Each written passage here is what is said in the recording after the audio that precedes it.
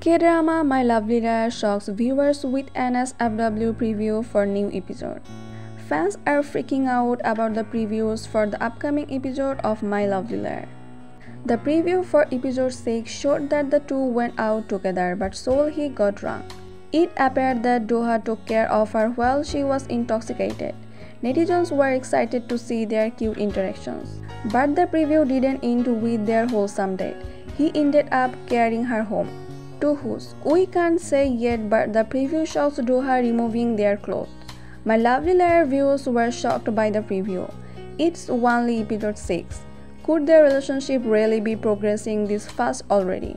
In episode 7 of Business Proposal, the second lead couple slept together, so it's not unheard of.